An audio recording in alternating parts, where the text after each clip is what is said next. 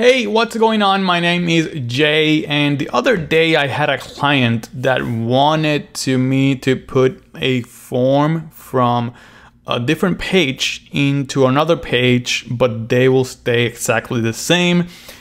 So this was a quick turnaround, and I was like, you know what, I'm gonna use an iFrame. But when you use an iFrame, you know that the sizing is all a mess and the responsive, everything is a mess.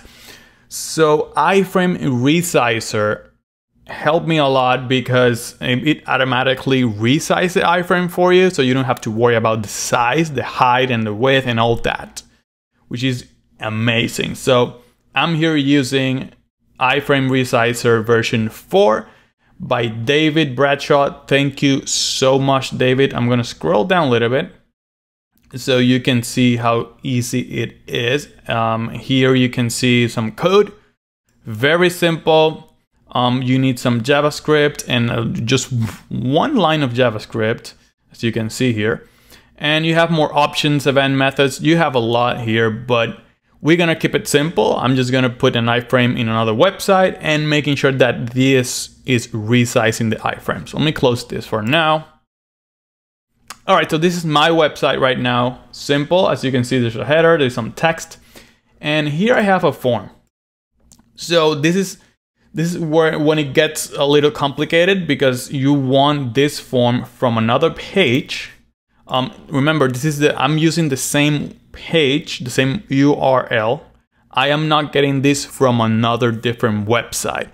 It is possible that you can embed iframes from different websites in your website, but some websites they will block the access, okay? But a lot of them, they won't.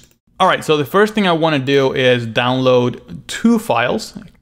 I have them here. Let me put it there. So the iFrameResize.content window.js. This is the one that you're gonna put in the form. For example, this page, that is the one that I want to put inside the iframe. I have to put this file in that page, and iFrameResize.js is going to be in the actual page that I'm going to put the iframe, which is this one right here. All right, so I'm going to go ahead and I'm going to scroll down, and I'm going to put the iframe at the bottom of the page. So after this div, before my body, this is the bottom of my page. What I want to do is I'm going to put iframe, and the source is going to be that page. So this is the, I think it's form.html. Yep. After this, I need to put the iFrameResize JavaScript file. So let's go ahead and put script. And this is the iFrameResize. All right. I think we are good. Let me save that. All right, so now you can see the iframe here, and now you're gonna start putting a width of 100%, and then it goes there, but then the height, and then when the window resizes, it's all a mess, and it looks horrible. So let's fix that. Let's go to the form HTML, which is this form, okay? And what I want to do is at the end, I already have it there. So it's already there. You can see iFrameResize.content window.min.js. And that's the file that we need in that page for the iFrameResize to work. There's a lot of websites that they have files like this, and you can embed the form and use something like the iFrameResize to actually resize the iframe. But a lot of websites, they don't, so there's no way for you to use a resizer to actually resize that frame, that iframe. All right, just want to throw that out because some people will start using it in random websites and it's not gonna work, and it's because you need specific JavaScript in that page, okay? That's the only way that it's gonna work. All right, so let's go ahead, and now we need our own JavaScript. So let's go ahead and script. Is main.js, I think. Yep. Let's save it.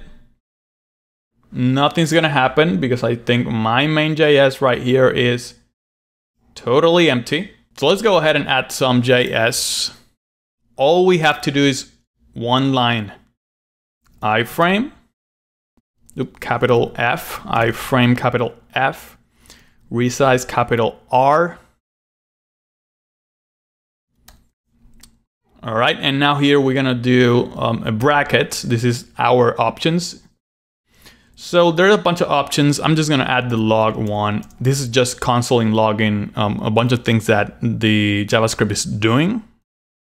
And then comma, and whatever element is that iframe. So let's go back to my index here. And what is my iframe? It's right here. I'm gonna add an ID to this. Instead of a class, it can be a class, just ID because it's gonna be like unique. Let's call it, I don't know, my iframe. You can call it whatever you want. It doesn't have to be something specific. I'm just gonna copy this. Let's save this file before we go. Save. And I'm gonna paste it right here with the hash because it's an ID. Save it. All right, so right now, as you can see, something happened, and it's the height of the whole iframe. Now it's showing us the whole page. There is no weird second scrolling here or nothing. And now there's something happening. The width is not exactly what we want. That's very simple. We just need to add some CSS and it's gonna be fixed. So I'm just gonna go to my CSS here and here scroll all the way down. And it was my iframe. I think that's what it was. And I'm gonna do min width 100%. There you go. And why min width? Min width is because there is an issue with Safari. So min width is gonna fix that. You can use width 100%, but then you're gonna have some weird things going on in Safari. So min width is gonna solve that issue. So here you go. Now we have this iframe. It looks perfect. So let's see how it looks in like a mobile device. Let's go ahead here. Let's change it to iPhone 10. 100%. I want to see it. And there you go. Let's close. Let's do this. All right, that's better. And look at this. So it actually looks perfect. So right now, let's test it.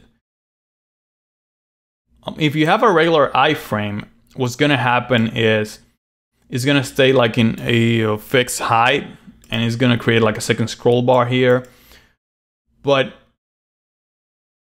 the JavaScript is detecting the change on the size of the iframe and it's changing it for us. Look at that.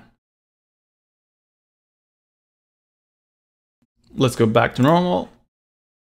Let's close this. And now let's say that we change the form HTML. Let's say that we add, I don't know, a lot more text.